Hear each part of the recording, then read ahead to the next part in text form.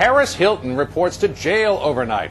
We all knew it was coming, but that didn't make it any less shocking. Heiress Paris Hilton is now prisoner Paris Hilton. Showbiz Tonight brings you the inside story of how the newly Bible-toting Paris spent her last hours of freedom in somber reflection and quiet prayer. We are so kidding. Paris hit the town in full Paris style, walking the red carpet at the MTV Movie Awards just hours before she walked into jail, and talking to Showbiz Tonight. I'm really scared, but I'm ready to do this. Showbiz Tonight tells you the real story of Paris's secret surrender, what she told us she hopes to get out of her jail time. You know, even though this is a scary thing, I'm using it in a positive way. And all you ever wanted to know about Paris Hilton's rough entry into the jailhouse world of law and order. TMZ.com shot this video of a serious-looking Paris Hilton being driven to begin her sentence for driving on a suspended license. Sheriffs secretly had Paris turn herself in miles away from the jail where she'll do her expected 23 days in the clean. They really wanted to low-key this, frankly, I think appropriately. TMZ.com's Harvey Levin tells Showbiz Tonight LA sheriffs staged the switcheroo to avoid the paparazzi mob scene at the jail. The sheriff's department here didn't want the paparazzi around because there were so many people they were worried who would chase that car that it would create a safety problem. Hours before, when Paris showed up at the MTV Movie Awards, no one had any idea those were her last hours of freedom.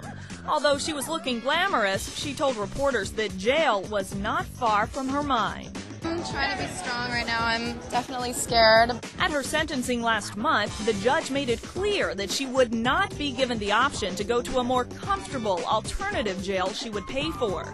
But Paris now tells Showbiz Tonight that she had that option and turned it down. I wanted to go to county to show that I can do it, and I want to be treated like everyone else, and if I'm going to do the time, I'm going to do it the right way. Whatever you say, Paris. Still, don't think for a second that Paris Hilton's humble tone made people go easy on her once she made it inside the MTV Movie Awards. Paris Hilton is going to jail.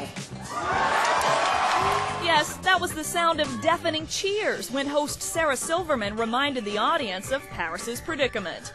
And cover your ears, because you won't believe the joke Silverman told with Paris sitting right in front of her. I heard that to make her feel like more comfortable in prison, the guards are gonna paint the bars to look like penises. I just worry that she's gonna break her teeth on those things. Anyway.